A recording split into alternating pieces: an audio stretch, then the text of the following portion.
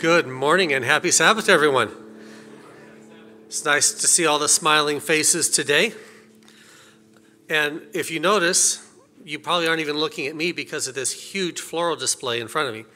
But I want to give a special thanks to Bob Kang for giving this for no specific purpose other than to enhance our service and for the Lord's blessings. I want to welcome our online audience. I want to thank you for joining us today. We don't want to neglect you. And if we have any visitors that are here for the first time, I want to give you a warm welcome to you. I have not seen any yet other than our visiting speaker, Pastor Gresford Thomas, who comes to us from the Northern California Conference. I want to welcome you today. Hope you enjoy your time here. Hope you are warmly welcomed, and we look forward to the message that God has given to you for us today. We have a lot of announcements today, so I'll try to go through them quickly. There will be a deacons meeting today at 12:30 after church, and we also want to thank those who did come out for the work bee last week, because it does help to keep everything nice and beautiful around here and the things that need to get done. Big announcement today is Adventure starts. The Adventure Club will restart from its summer hiatus today at 2 o'clock in the junior room. So, and then after that, it will be the first and the third Sabbath. So if you have Adventure kids, come on in. There's a new Adventure leader, and I think exciting things are coming for the kids. This coming week, we have a church board meeting, and that will be on Zoom at 7 o'clock on Tuesday. And I think we have a special announcement that Daisy wants to give us. I see her staging over here. Good morning, church. Happy Sabbath. Okay, so you see your flyer. Women's Tea Party is happening when? Sunday the 25th. Thank you very much. And for those who do not know how to sign up, on our ontsda.org website, there is a sign-up sheet in the front foyer and also in the back foyer here as well. So please, please, please, women who have not signed up yet, please make some arrangements. We have 2 special guest speakers. I hope that you all are looking forward to it, to spending some quality time uplifting one another in Christ. And it is optional to bring a hat, but wouldn't it look so beautiful if we all brought hats? That would be wonderful. And it is optional to bring also a teacup, or tea set. So it is optional, but I look forward to spending some quality time with you all on that day. September 25th, mark it on your calendar, save it. Time's running out. Please sign up. Thank you. And the last announcement that I wanted to mention is next week, exciting news for me, is we are actually going to have our communion Sabbath. We missed it the last time because of Pastor Hines' retirement and everything, so we haven't had our communion we missed last quarter. So next week, if you're looking forward, and if you're online and say, I'd like to come for communion will be next Sabbath, so we look forward to that.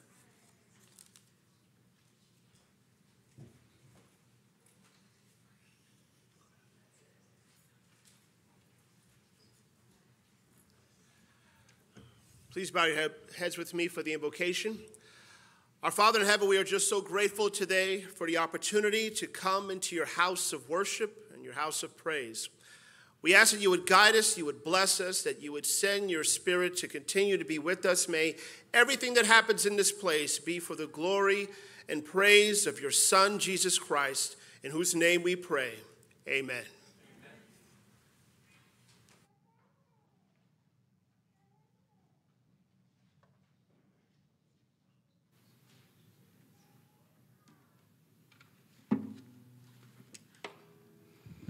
I like to mix it up a little, so the song I chose to start off is, it's sort of a country gospel type of sound to it. Are You Washed in the Blood?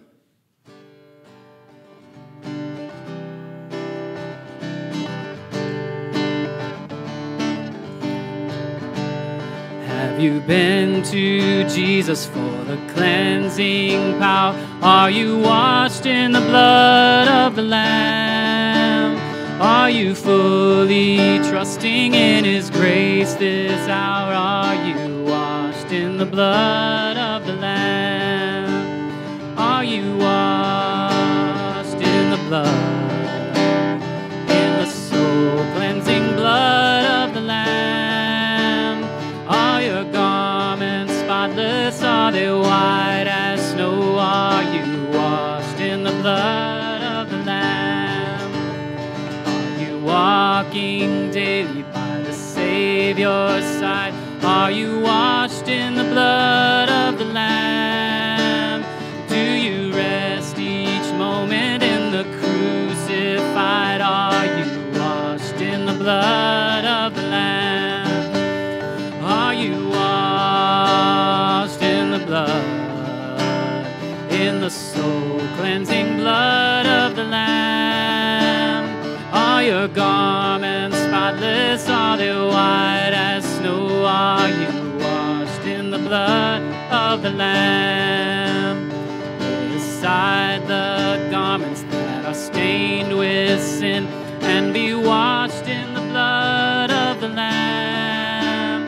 There's a fountain flowing for the soul unclean. Oh, be washed in the blood of the Lamb.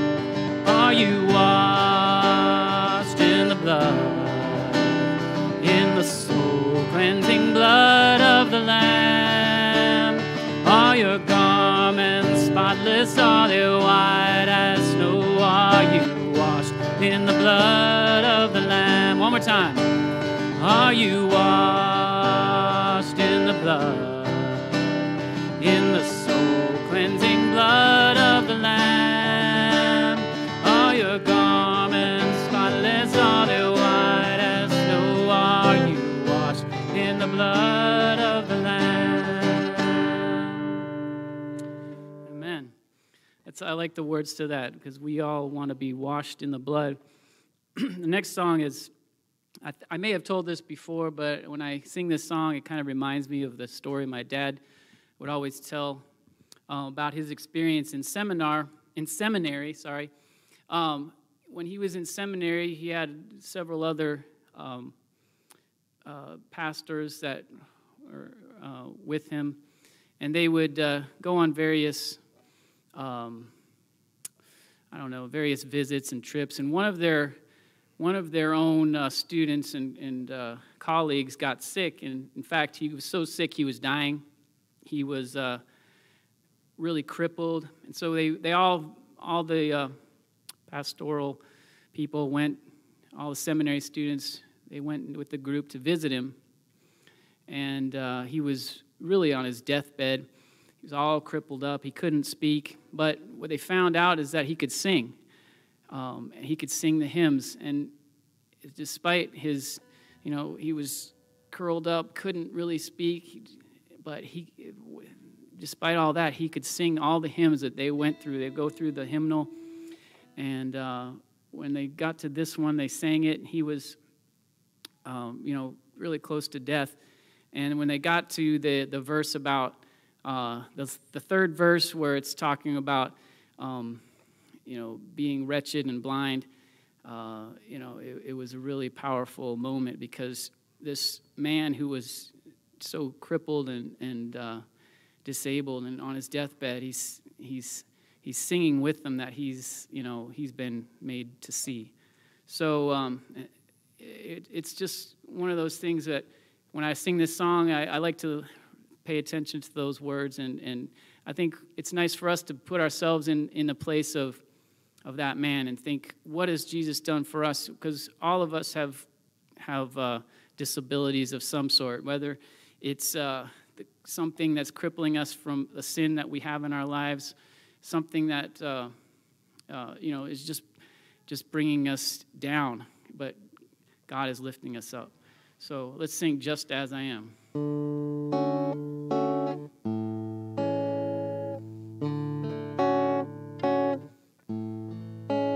Just as I am with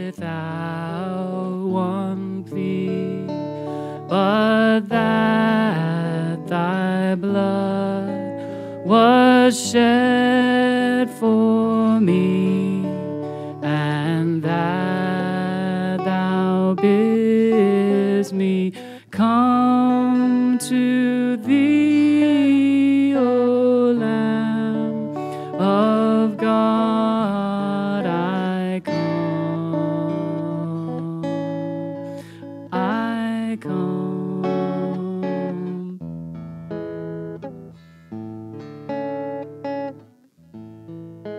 Just as I am, and waiting not to rid my soul of one dark blot, to thee whose blood can cleanse each blot, O Lamb of God, I come, I come.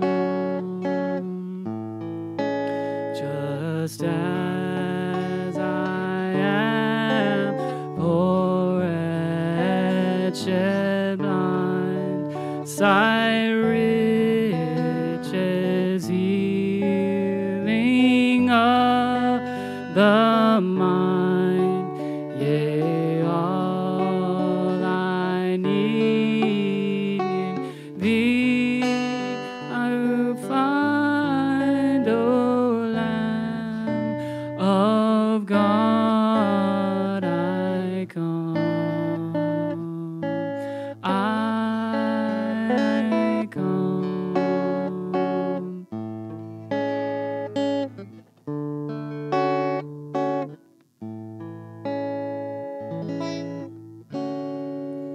Amen. Let's stand for our opening hymn. Hail him, the King of glory.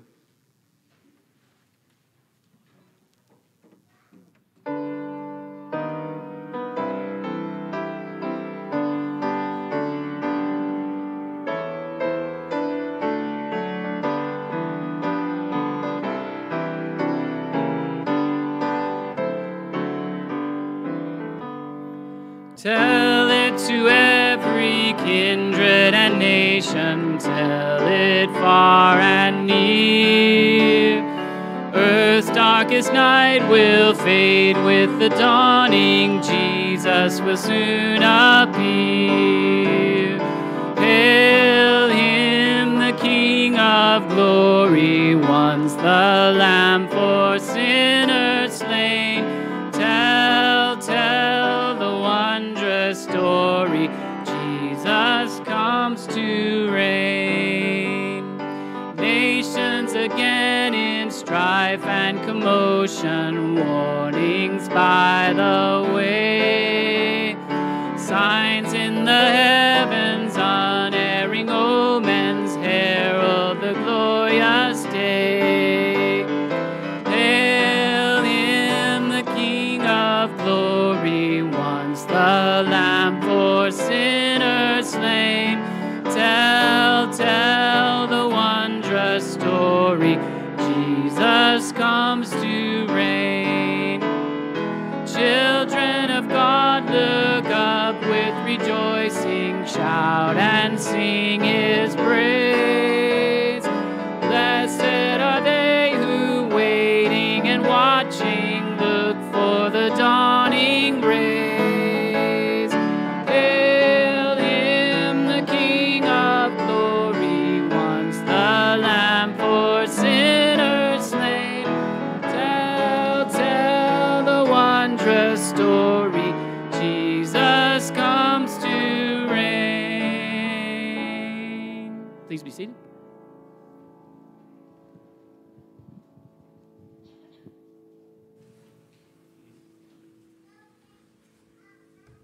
Good morning, church. Happy Sabbath.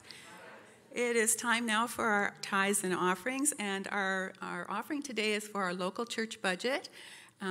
It's obvious what those things go for when you come to church here, but I want to read a real simple quote from Mrs. White.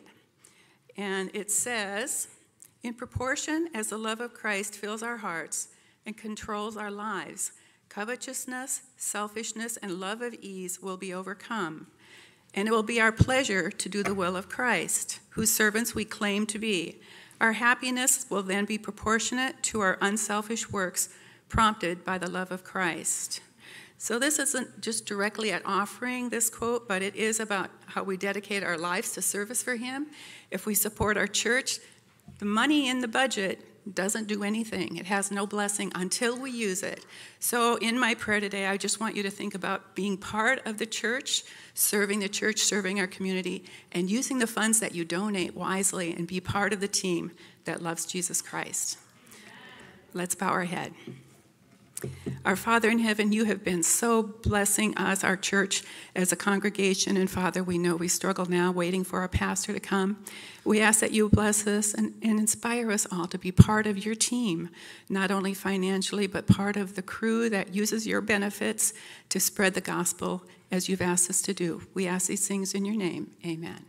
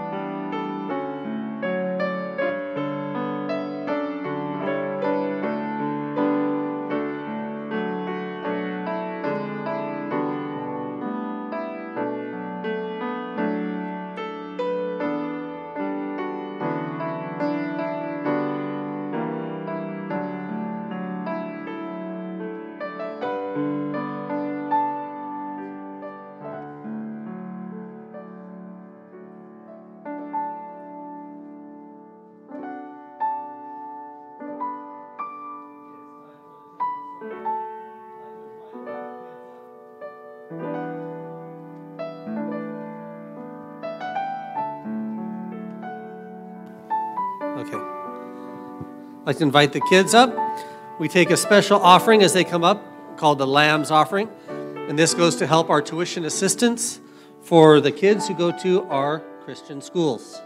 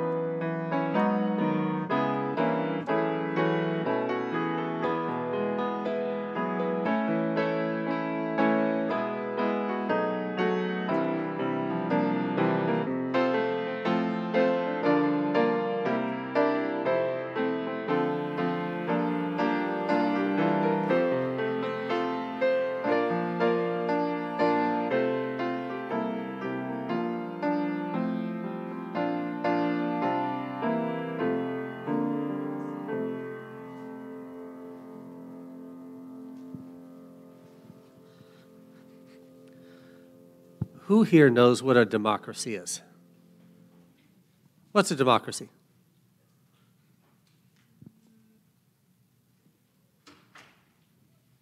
No one? Politics. Well, it is politics, but a democracy is where you get to vote. So this morning, I'm going to ask you, which story do you want to hear? Do you want to hear a story about a dog? Or do you want to hear a story about me getting hit in the head with a hammer? Who wants the dog? Who wants to hear about me getting hit in the head with a hammer? Really? Come on now. Okay. So, when I was a young boy, probably around 5 or 6, in that age group, I lived in the state of Nevada. Who knows where Nevada is? You know where Nevada is? Where is it?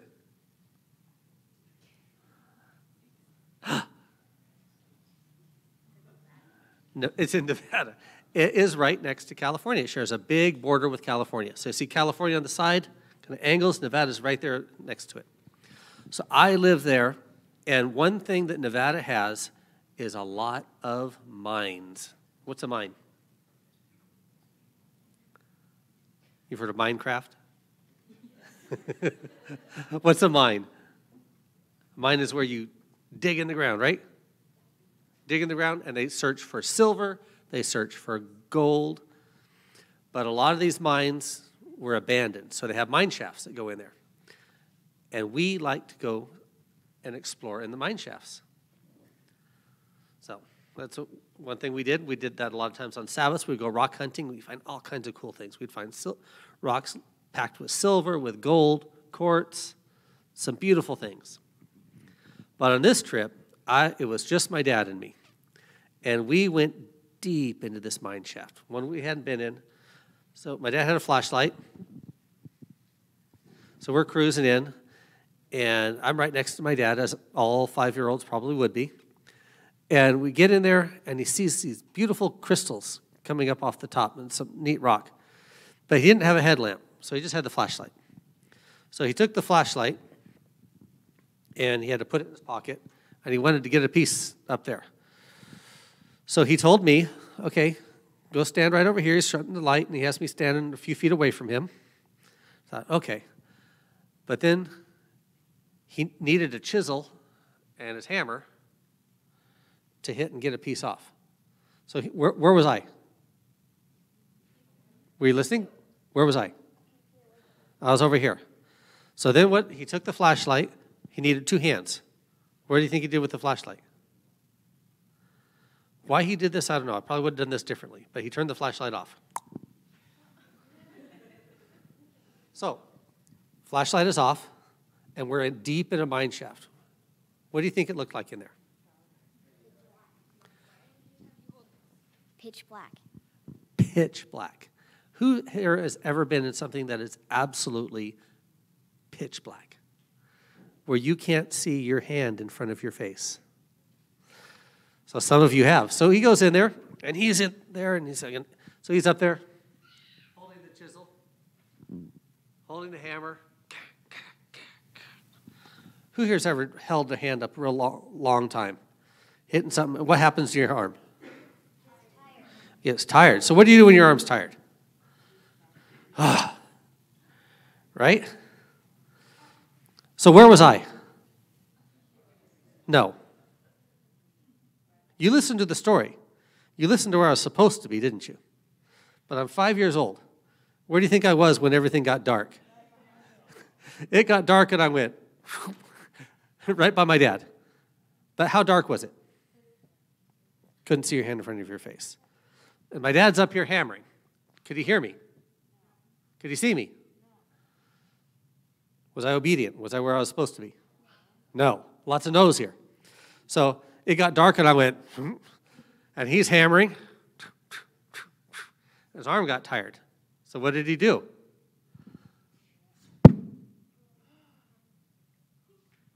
And He dropped his hand with the big ball peen hammer, hit me right on top of the head, and it went glunk. Then the flashlight came on.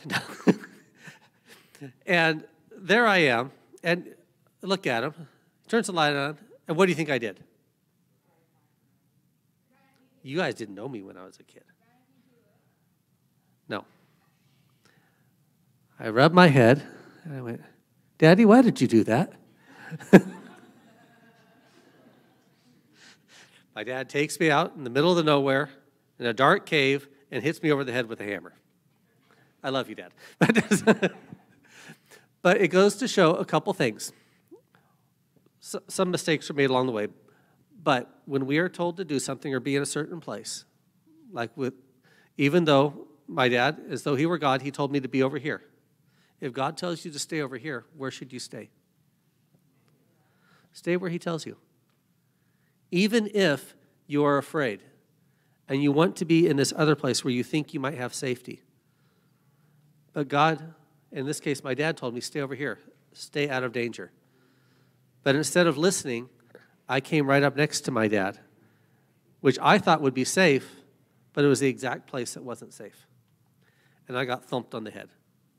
So if you ever see memory loss or anything, that's why. No. Thank you, Noah. But that is a lesson, is to be obedient to God, even when it doesn't make sense to you. Who'd like to have a prayer?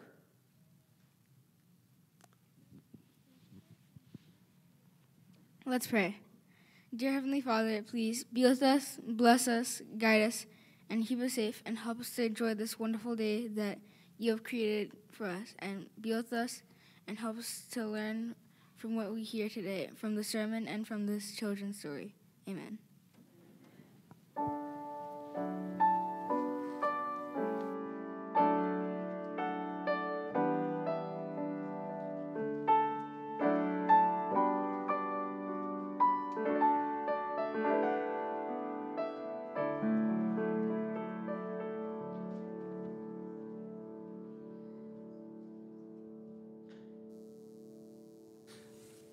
Who here got a survey and a pastoral recommendation form?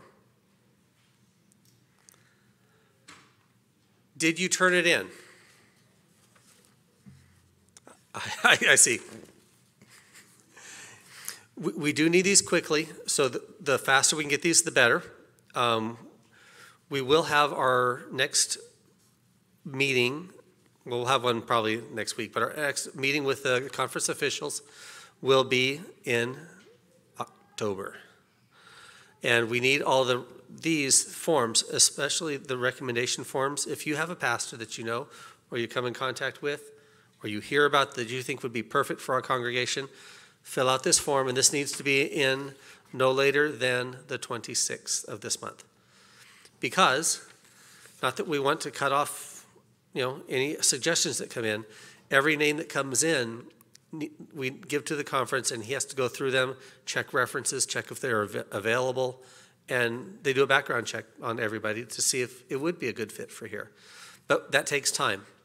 So we would like to be able to get through those so that by our meeting in October, we have some names that we can hopefully narrow down to see who our new pastor is going to be.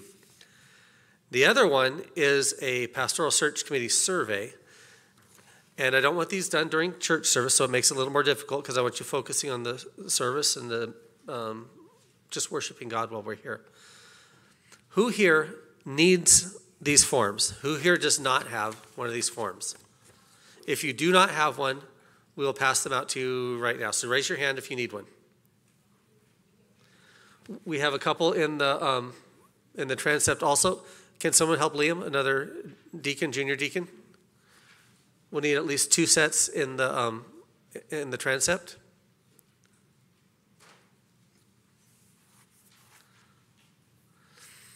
And please, if you want to take a few minutes after church, please pass those in. You can give them to me. You can give them to, I would say Lita, but she's not here. You could even give them to Pastor Honor, or drop them in the office. But try to get these in as quickly as possible, and then we will keep you updated on how things go. And may the Lord continue.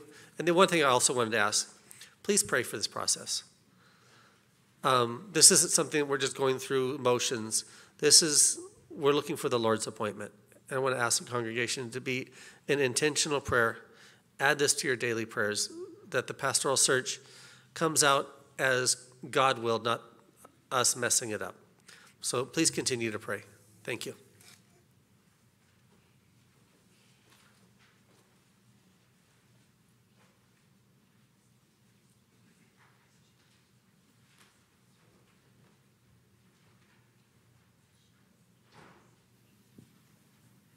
Good morning and happy Sabbath, church. For those who are able, please kneel with me in prayer.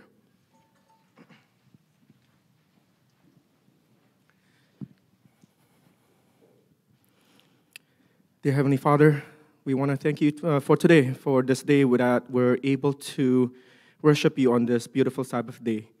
We want to start by praising your name for one of our sisters, Beatrice Gian, is able to attend today in person.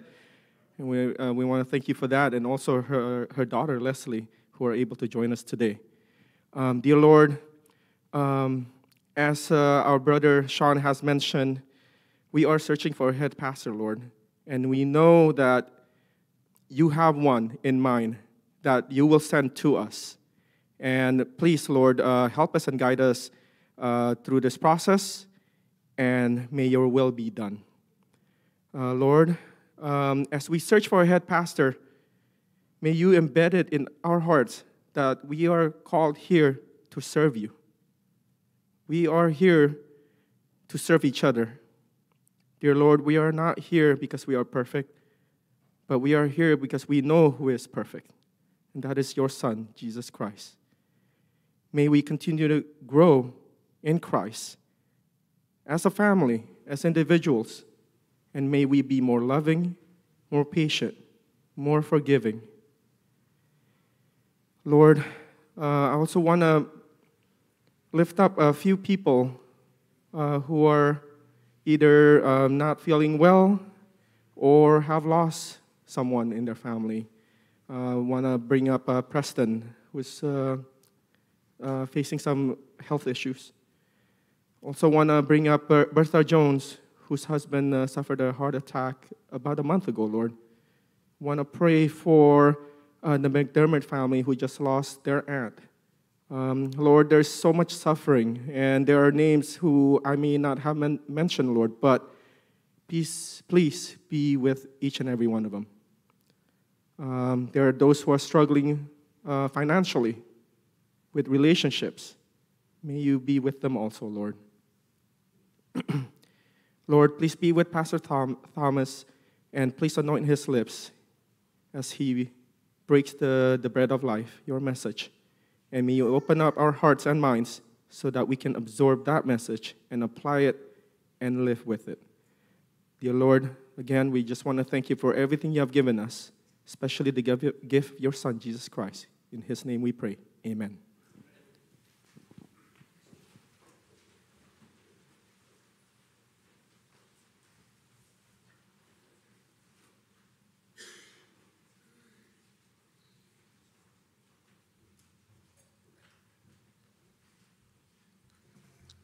Good morning and happy Sabbath.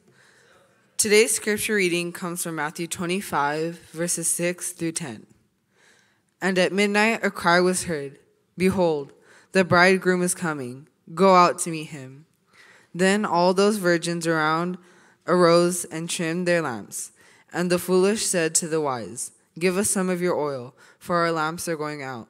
But the wise answered, saying, "No, lest there should not be enough for us and you. But go rather to those who sell, and buy for yourselves." And while they went to buy, the bridegroom came, and those who were ready went in with him to the wedding, and the door was shut.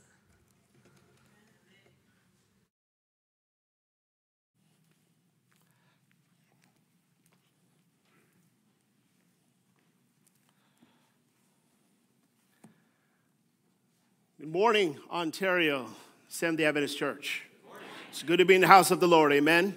It's good to worship him in spirit and in truth, and I'm just happy to have the privilege and opportunity to be here with you today to open and break the bread of life. I'd like to thank, I know he's not here right now, Pastor An. He and I go back to my time in the seminary. I worked under him, and I'm just so thankful to him. In the seminary, things are a little tight, but he gave this struggling pastor at the time a job in ministry at the church where he was pastoring at the time. So when he called and asked if I can come out, I said, sure, I'm willing to come down and to share what the Lord has put on my heart. By way of introduction, my name is Gresford Thomas. I'm a district pastor up in the East Bay Area, the Bay Area. I'm about 25, 30 miles outside of San Francisco in the Northern California Conference. Pastor 2 churches. One of the churches is a bilingual church, Spanish and English. My wife is joining me today, Elia, and she's very much a part of my ministry, especially with the Spanish group. She's my main translator when I preach there, and I'm just so happy to have her in ministry with me. And there's many other things that she does as well. And I just wanted to give that introduction and say that I'm grateful to have the opportunity to be here today. And may the Lord bless as we move forward and break the bread of life. Let's have a word of prayer before we go any further. Father, I pray that you would open my lips so my mouth may declare your glory. May the words that I speak be seasoned with your love and grace. May we leave here knowing that we have heard your words, not my own. Lord, I'm simply a vessel and a very flawed one at that. So I pray, God, that you would hide me behind the cross and allow everything that is spoken here to be for the glory of Jesus Christ, in whose name we pray. Let the church say amen and amen. You know, for most of my adult life, I've been an individual who likes to take time to plan. I've always been a planner. And every year, like clockwork, I purchased a new daily planner, and I needed to track my appointments. I needed to mark significant events and memorable happenings. And I also journal in there as well. It's very important to me, especially now as I've been working as a district pastor with 2 churches. I find that having a planner is something that I need. And, you know, my wife can attest to the fact that each evening I spend a good amount of time going through and planning for the flow of the next day, all the visits that will happen, all of the places I will go, all of the ministry that's going to be happening on that day. My personal mantra, I'm sure you've heard this before, failing to plan is planning to fail. So I make sure that I go through and I plan each and every day. But you know, what I found over the years is there's another dimension to planning. Preparation. Preparation. Now, to some listening, those 2 words sound like synonyms. Planning, preparation, tomato. It sounds like the same thing. But in my earnest exploration of this topic, it led to a discovery of that revolutionized the way that I think about planning and the way that I go about my personal planning process. Now, planning, it provides a structure with a to-do list and a context for what we want to happen in an ideal world, right? In an ideal world. But let's face it, how often do things go as planned? Yeah, I see a head shaking. Never. They never go as planned. Planning assumes all will go as you think it will go, without considering what will happen if it doesn't turn out quite that way, which life often has a way of doing. The problem is that we can create a plan, but things always happen. An accident on our way to work, that unexpected phone call that lasts an hour instead of 5 minutes. The task that was not so urgent before, but now has become most urgent and needs to get done and gets in the way of other things you need to do. That phone call from the school telling you that something has gone wrong or awry with your child. Or even the weather changing. Things happen. We cannot plan for the things outside of our control. We can only anticipate and prepare effectively to handle potential roadblocks or frustrations. Preparation does more then prepare you for what to expect. It puts you in a position to handle what you did not see coming. That's what preparation does. To prepare means we are focusing on the things of greatest worth. Preparation looks to the meaning of the plans and gives us insight to be agile as we're putting things together and ready to move in a different direction when plans fail. To sum up the difference between the two, planning leads to awareness. Preparation leads to readiness. Planning leads to awareness. Preparation leads to readiness. There is a point to this. I'm getting there. Today, what we're going to do is we're going to look at the importance of these two words, planning and preparation, as we wait for the second coming of Jesus Christ. We're waiting patiently, we're waiting expectantly, but what we're going to see that these two words, planning and preparation, they hold a very important place in our wait for the coming of our Lord. We're going to be looking at Matthew chapter 24 and 25. I hope you brought your Bibles today. That's going to be where we're going to be focusing. And in Matthew 24 and 25, Jesus addresses a present concern of his disciples, the end of this present age. In Matthew 23, he laments sorrowfully about being rejected as Lord and Savior by the Jewish leadership. And Jesus and his disciples are now exiting that great city of Jerusalem. That's what we see in Matthew 24. Now, as they leave the temple, Jesus' followers, they continue to marvel at the matchless beauty of this place. Jesus immediately redirects their attention. He predicts what was inconceivable at that time. The greatest architectural wonder of the Middle East will one day be entirely destroyed. Now, this revelation was shocking. And I believe at that moment it left the disciples in a state of wonder and confusion. They were just looking at it and wondering at it, and Jesus kind of burst their bubble and says, one day this is all going to fall. But at that moment they held their peace. They didn't say much. I would imagine that they carefully considered the impact and the absurdity of the words of their friend and mentor. The Bible tells us at the beginning of Matthew 24 that Jesus and his entourage, his disciples, they continued east across the Kidron Valley and climbed the slopes of Mount Olive. And as they stopped at the top of Mount Olive to rest, their gaze was set upon the temple once again. I had the privilege a few years ago, my wife and I had the privilege of being on Mount Olives and taking a look out, and we were just amazed at the city, how it stands today. I can't imagine what it looked like when the Temple Mount was there. I can only imagine the beauty of what they saw. It was made of marble and gold. Herod's temple was taller than a 15-story building. In a word, impressive. Impressive. It was largely constructed of local white Meleke limestone that is native to the area there in Jerusalem. And it had a veneer of marble and gold on the shrine itself. The rectangular blocks, they were polished specifically to reflect the sunlight. Now, perhaps the disciples saw the temple at the perfect time as they were on the Mount of Olives, and they saw the reflection of the sun on the stone, and it was the perfect angle. But in any case, what happened at the beginning of Matthew 24 is this breathtaking view caused them to remember what Jesus had said. And they thought, how can this compound, how can God's house, God's place, the place where his presence, it abides here. How could this be destroyed? How will that happen? Let's join the disciples and Jesus on the Mount as they question him. Matthew chapter 24, verse 3. I'm reading from the New King James Version. And here's what it says.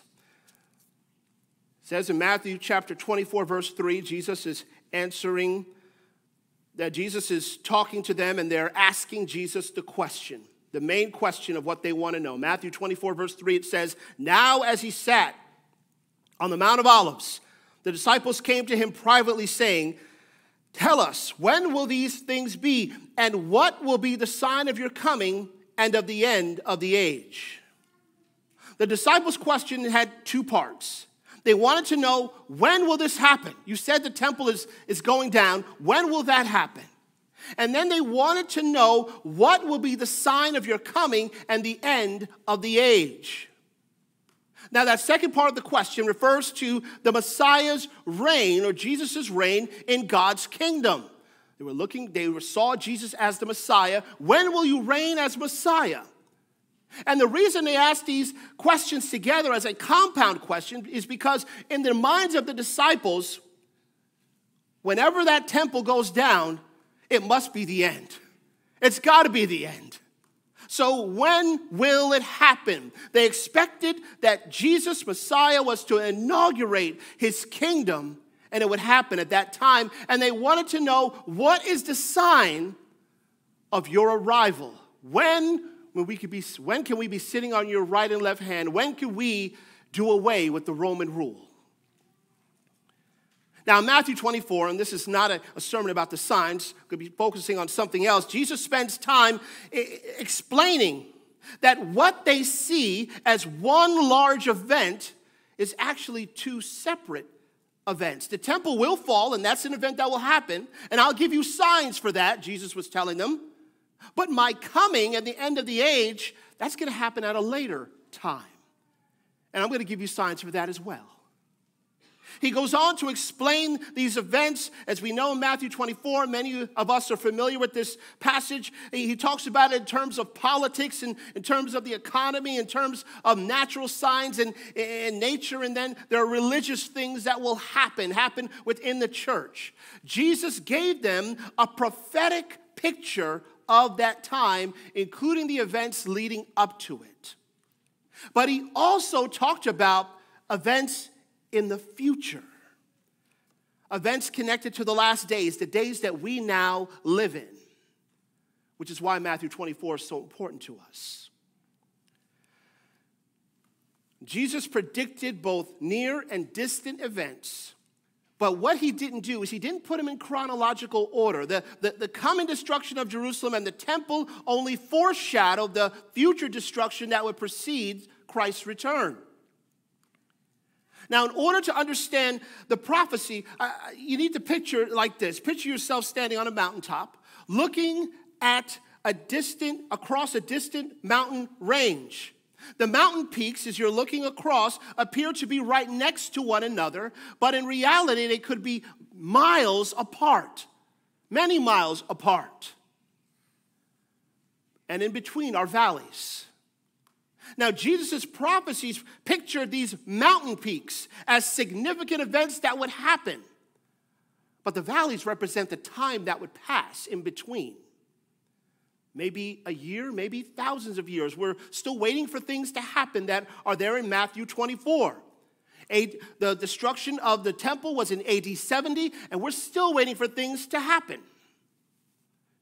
But the truth of Jesus' prediction regarding Jerusalem assured the disciples and assures us today that everything else he predicted will also happen. The temple fell. We know that everything else will happen. These signs give us the assurance that Jesus will come soon. The signs give us the tools we need to plan for the return of our Savior. At the beginning of this message, I made a statement, and I made sure to repeat it. There's a difference between planning and preparation. Planning leads to awareness. Preparation leads to readiness. The signs of the times make us aware that Jesus is coming soon. We don't have the exact years, we don't have the dates, we don't have the times, but as we review them, our awareness level is raised. As we see the things happening in our midst, as we see COVID-19 and all the things happening, our awareness level should be raised to the fact that Jesus is coming soon and assuredly. We become aware of the state of the world, and what we do is we understand that we need to turn our attention away from the world and towards Jesus. We become aware of the urgency to spread the good news of his love to a world desperately seeking for belonging and for the peace that only he can give. Here's how the Bible explains what it means to be aware. Matthew chapter 24, we're going to skip through to verse 42. As I said, this is not about the signs. I'm not going to be going through them one by one, but I want to go to verse 42 because it says something very, very important for us to know and understand in Matthew 24, 42. Here's what Jesus said after he had talked about all of the signs. He turns to his disciples, and he says, "Watch, therefore, for you do not know what hour your Lord is coming." Watch. The word in the original language is Gregorio, and it means to be watchful. It means to be fully awake. Fully awake. It means to be in continuous readiness. It means to give strict attention to be cautious, to take heed or care so that no destructive calamity suddenly overtakes you. In this verse, Jesus tells his disciple, watch. Live in such a way that whenever he comes, they will be prepared. And this tense of watch, it's a present tense, and it's a continual tense, and it means keep watching. It doesn't just mean watch, read your Bible one time and take a look and say, oh, that's nice, I'll pay attention next time. It means to continually go through and see how things are progressing. Keep watching because things are happening that are leading up to the second coming. Raise your awareness. Raise your desire to see Jesus. The purpose of the signs is to help us plan for eternity. The signs help us plan for eternity. When we're tempted to align ourselves to the ways of the world, our awareness of the hope of eternity is ignited as we see the signs of the end manifest themselves. The signs are meant to help us prepare for eternity. This is the message of Matthew 24, to help us to prepare, to plan, to prepare. Unfortunately, sometimes we stop at Matthew 24 and remain satisfied with this planning, that we could plan and see what's happening. Okay, we know what's going on at the end, but we leave out the action of preparation. This is where Matthew 25 comes in. Matthew 25, let's look at our scripture reading. This is where we're going to be focusing today. Matthew 25, I'm going to read verses 1 through 13. It's a long text, so please follow along. But I'd like to read the entire parable. And then I'd like to touch on some of the aspects of the parable that talk about preparation and the importance of preparation and what Jesus was trying to point out to his disciples. Because Matthew 25 is just a continuation of Matthew 24. It's not a new thought. It's just a continuation. Matthew 25, 1 through 13. Please follow along. Then the kingdom of heaven shall be likened to 10 virgins who took their lamps and went out to meet the bridegroom. Now 5 of them were wise, and 5 were foolish. Those who were foolish took their lamps and took no oil with them, but the wise took oil in their vessels with their lamps. But while the bridegroom was delayed, they all slumbered and slept. And at midnight a cry was heard, "Behold, the bridegroom is coming. Go out and meet him." Then all those virgins arose and trimmed their lamps. And the foolish said to the wise, "Give us some of your oil, for our lamps are going out." But the wise answered, saying, "No, lest there should not be enough for us and you, but go rather to those who sell and buy for yourself." And while they went out to buy, the bridegroom came, and those who were ready went in with him to the wedding, and the door was shut. Afterward, the other virgins came also, saying, "Lord, Lord, open to us." But he answered and said, "Assuredly, I say to you, I do not know you. Watch, therefore, for you know neither the day nor the hour in which the Son of Man is coming." So much to unpack in Matthew 25, 1 to 13, but I want to focus on one word, and that word is preparation. Preparation. Planning leads to awareness. Preparation leads to readiness. This parable is all about being prepared or ready for the second coming. Matthew 24 is about planning or being aware of all the things that are happening. But this chapter is about being prepared and being in a state of readiness. The title of the message today is Trimming Your Lamp. Trimming your lamp. Matthew 25 begins by equating what he's about to say in a familiar yet powerful manner. The kingdom of heaven shall be likened to. Now, if we read through Matthew, we see this phrasing throughout the book. But in this chapter here, we're seeing it for the final time.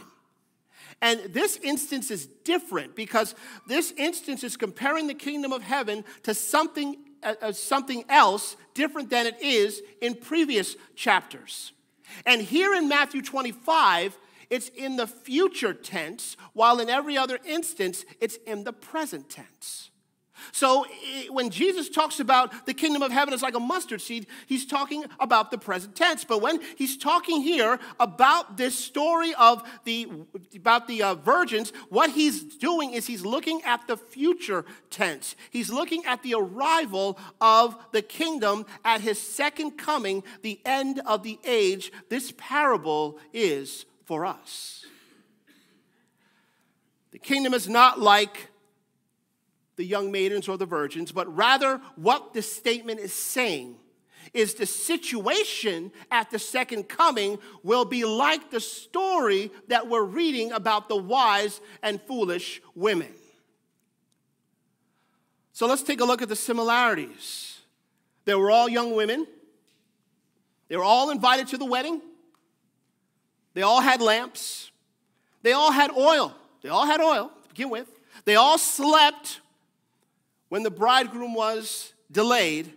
They all trimmed their lamps. For almost all intents and purposes, these young ladies were identical. Each one was invited to the wedding and made plans to ensure that they arrived early before the bridegroom came. They were anticipating the bridegroom coming. Before anything else, the Bible tells us that they were going out to meet the bridegroom.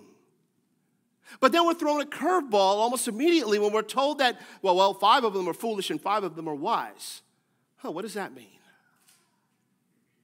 And we're told in the next verse that what made them foolish was one seemingly insignificant item. Just a little extra oil. Just a little oil. To go with an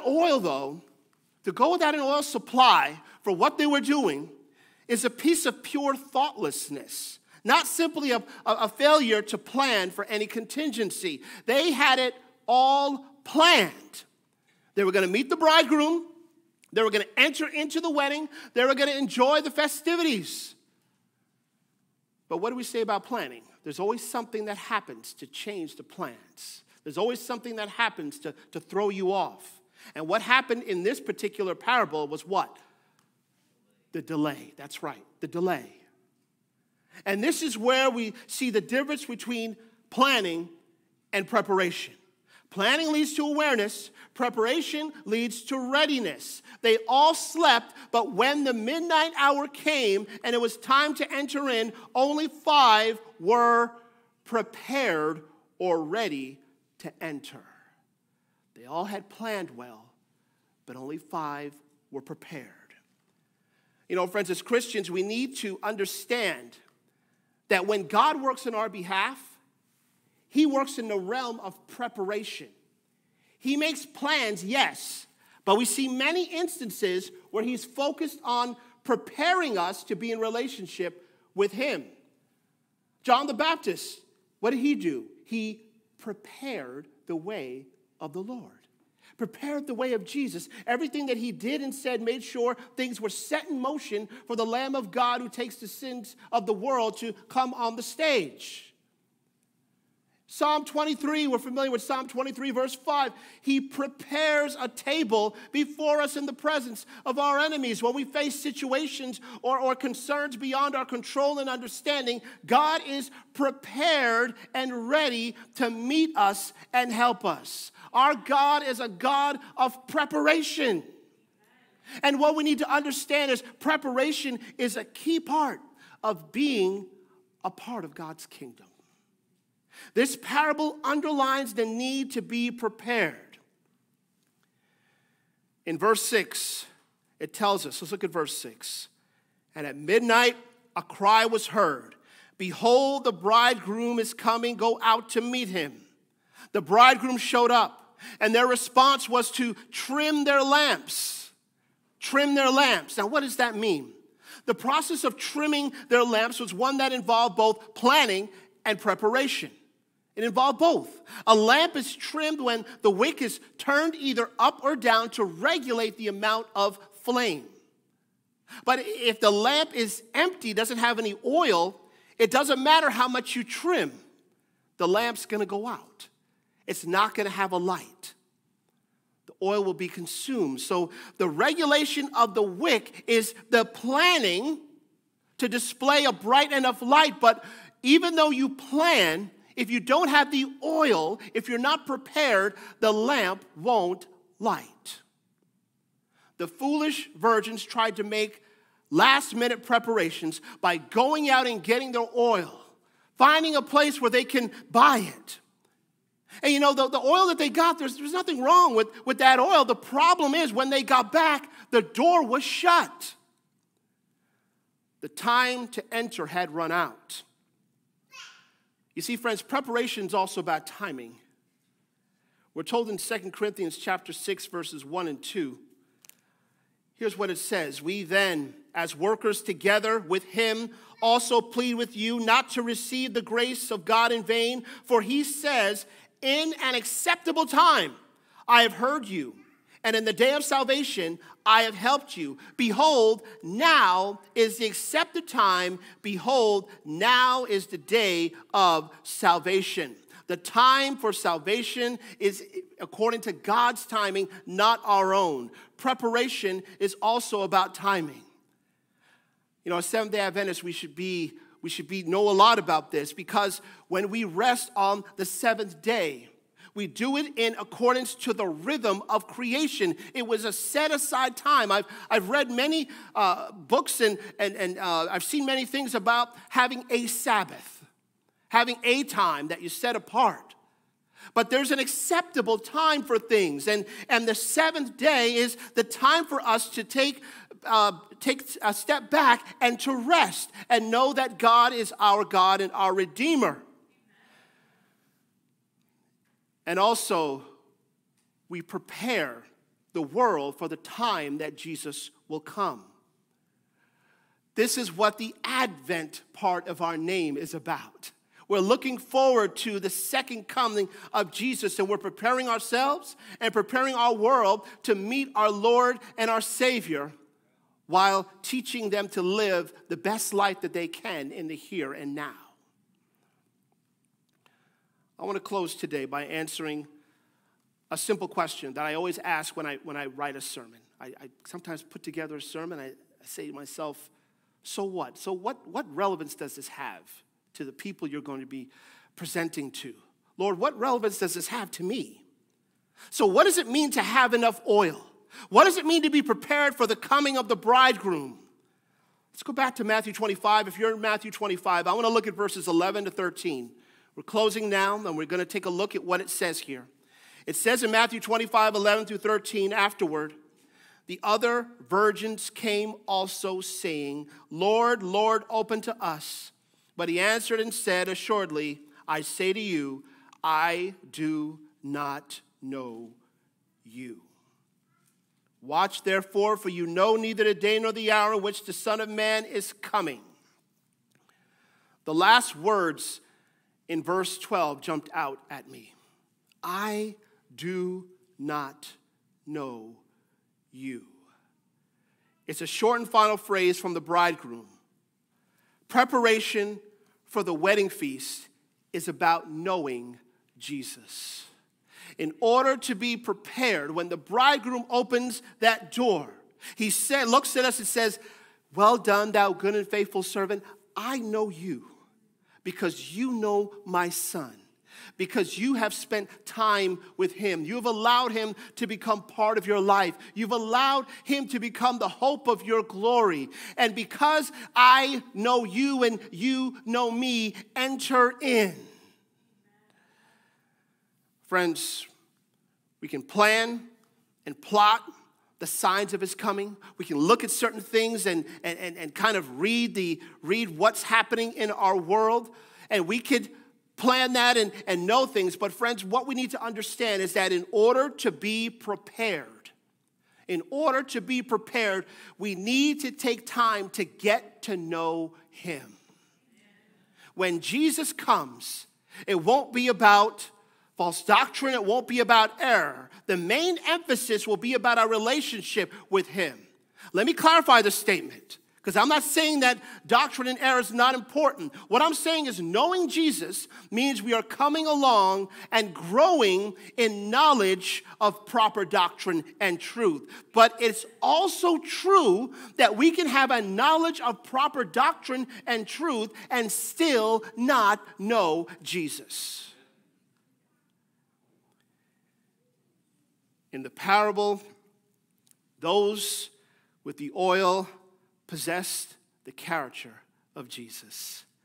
The bridegroom can look at the 5 wise virgins and say with loving confidence, "You I know all of you, enter in." Indeed, the oil is the Holy Spirit, the filling of God's presence in his people.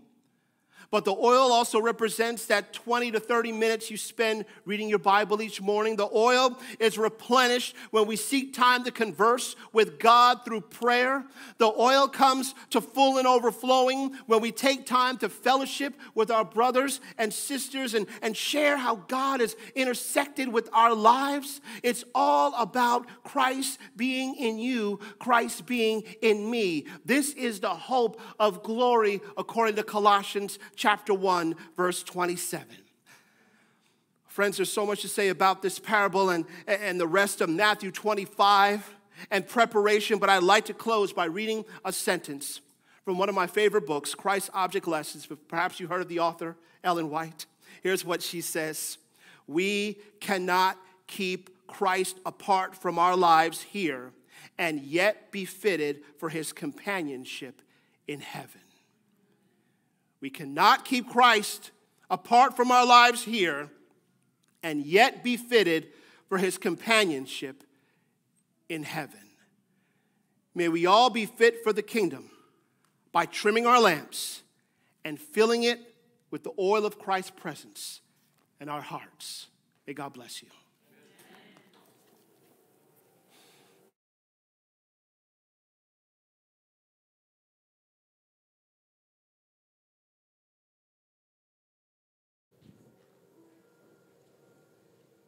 Please stand for the closing hymn, 604. We know not the hour.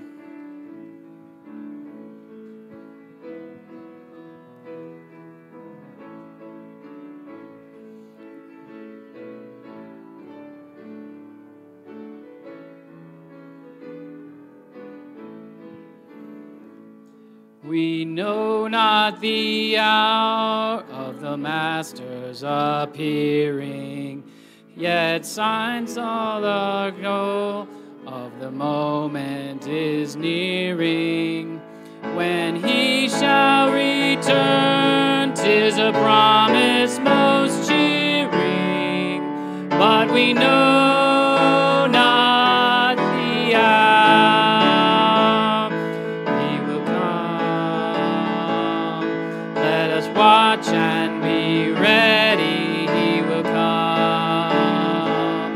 Hallelujah, hallelujah, he will come in the clouds of his Father's bright glory, but we know not the hour. There's light for the wise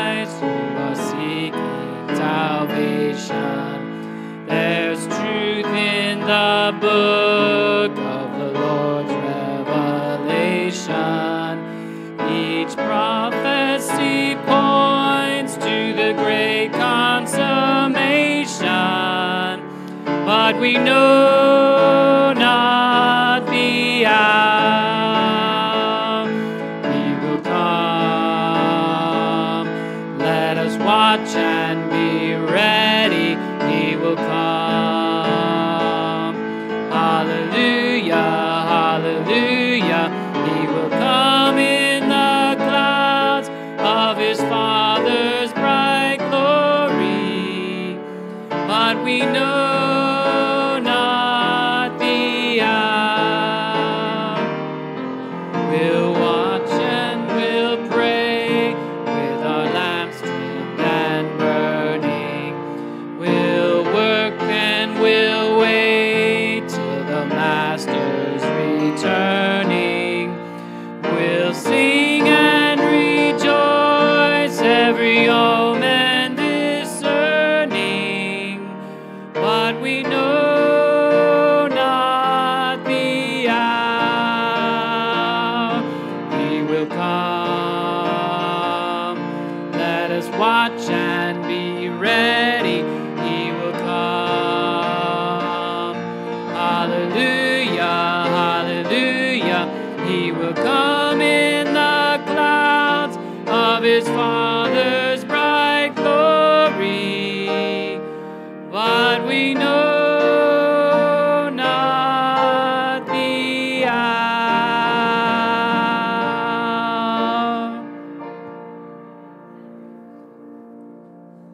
Let us pray. Father, how true it is that we don't know the hour, but we know that you will come.